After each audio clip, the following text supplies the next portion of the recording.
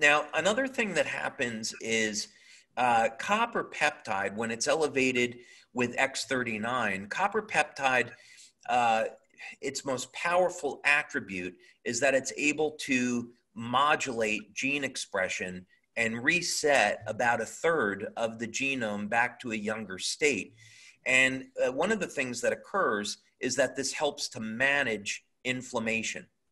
And if we look at, we could do an entire webinar on just why is it that people age, and so how can we reverse aging or prevent it?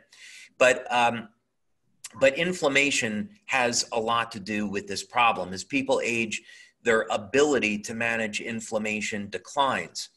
And so X39 will help that. So obviously, people that are suffering with some type of chronic pain can benefit from X39.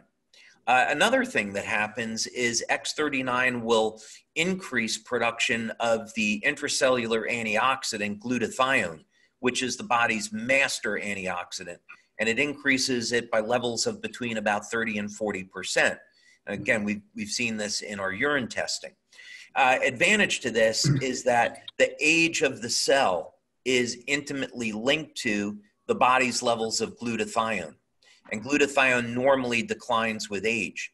Glutathione is also neuroprotective, meaning when people develop Parkinson's disease, it's actually from a deficiency of glutathione.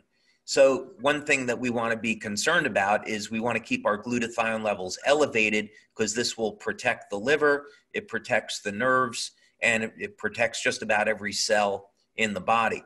And then the really big one, of course, is that when we activate the body's stem cells, it's good for just about everything, without getting into some disease claims and others. So, X39 by far is our most powerful product, and it's really good for the health of the entire body.